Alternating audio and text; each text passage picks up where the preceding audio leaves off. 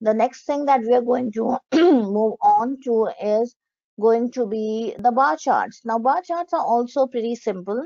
Um, you have these various options on the first line itself of the various kinds of bar charts, and again you can design them the same way. You can just click on the bar chart and it will get added to your report designer canvas, or you can just drag and drop the fields directly and then click on the visualization, and it will get converted to the appropriate type as well.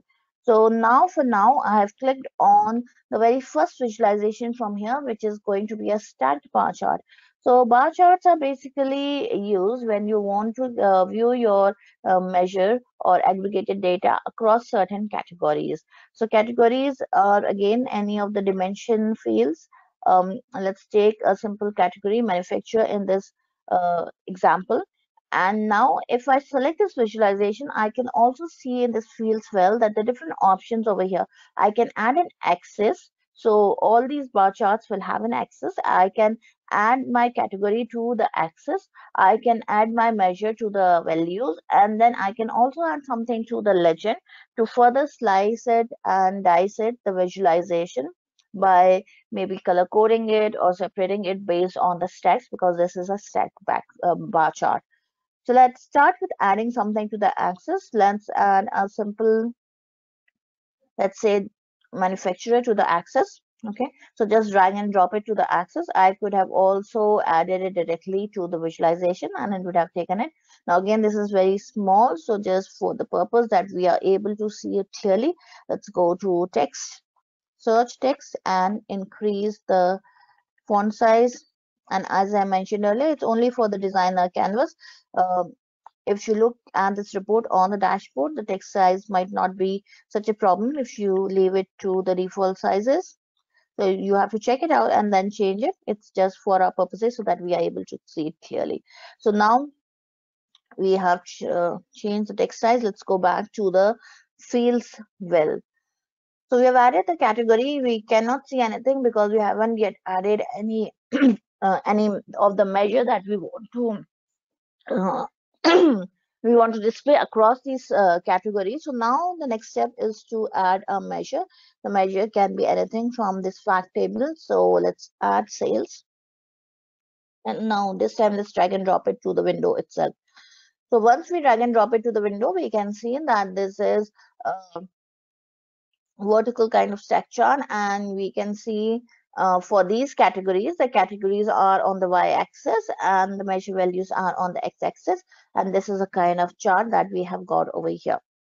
Now what happens to the legend? What we can do in the legend is add one more attribute by which we want to categorize the data.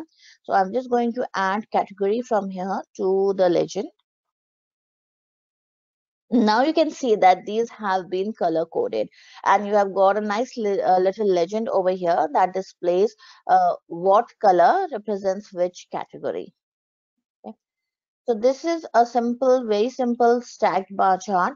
We can change the direction of this. So now I have made it vertical just by clicking on the other option over here. So this becomes a column chart now, and you have your different manufacturers over here. You have your sales amount over here, and then you have these color coded by the legend, which, and these colors are mentioned over here in the legend itself. Now, what are the other options in the bar charts? You can have a clustered bar chart, which we'll see, clustered column chart. You can have a 100% stacked bar chart as well. Now, and this is your 100% stacked column chart. So if I click on this stacked 100% stacked column chart, now what will happen is this chart will get converted to something like this. Now, what is the difference between the stacked chart and the 100% stacked column chart? It's visible by the graph that we have got on this side now.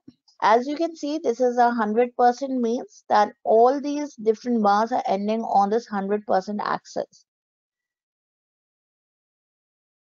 So what you basically have got over here is your sales amount in terms of the percentages of the whole uh, sales amount for these different manufacturers and categories. And now if let's go to this one, let's say this has got different colors. If you hover on this, you'll see that your category is mixed, your manufacturer is colors, and your sales amount is displayed in dollar terms as well as a percentage. This is going to be your 7.14%. The other one is your 13.05%. Then you have your 76.98%, and then you have the last one at 2.84%. If you add together all these percentages, these are going to add up to 100%.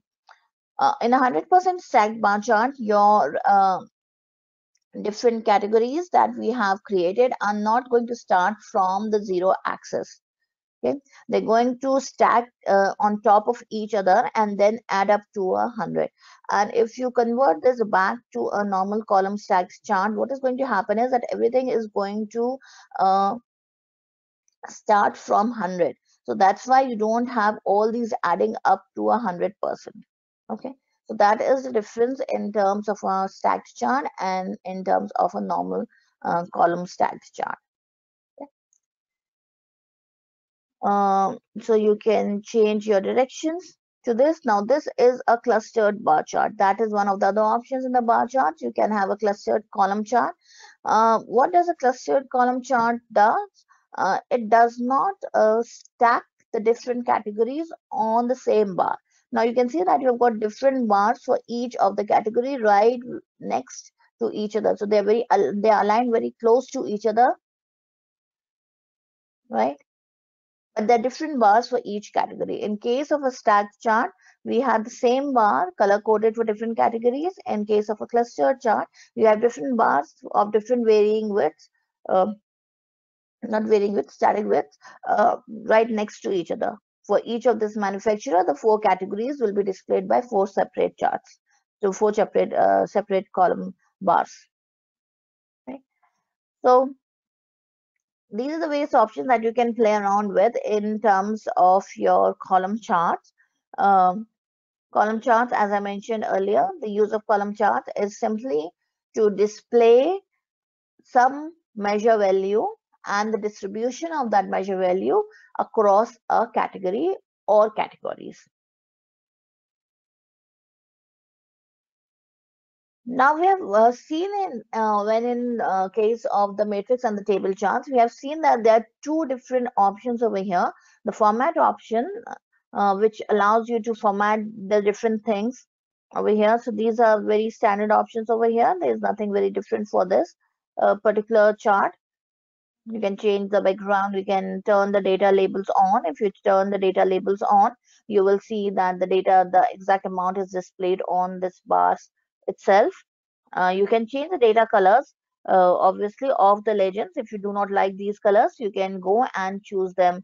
Choose any of your colors, whichever colors you want to set the chart to. So again, select the visualization to be able to see its properties. Now you will also be able to see that there is another pane over here, which is called analytics. Now let's click on this analytics pane. This analytics pane, in this case, is going to give us a constant line. So it has the option where you can add a constant line. A constant line, basically, if you click on it and say add, it will ask you where you want to add that constant line. Now, if you take a closer look at this graph now, you'll see that there is one dotted line, blue color dotted line at the very bottom at the 0 mark, which has already been added to this report because the default value was 0. You can change this value to wherever you want to add it. So let's say we want it to add to 1 billion. So you have to actually put down all the zeros over here. So 1, 2, 3, 4, 5, 6, 7, 7, 8, 9. Okay. And now we have reached 1 billion. So now you can see that this constant line is appearing over here. Right? You can change the color of it. So if you want it to stand out much more, you can change it to black. You can change the transparency of it. You can change the style of this line. You can change it from dash to a solid line so that it stands out even more, or a dotted line, You can change its position in front or behind. You can turn on the data label if you want it to be very clear. So it will show you here, which it's showing the exact data point on which this has been created. Okay.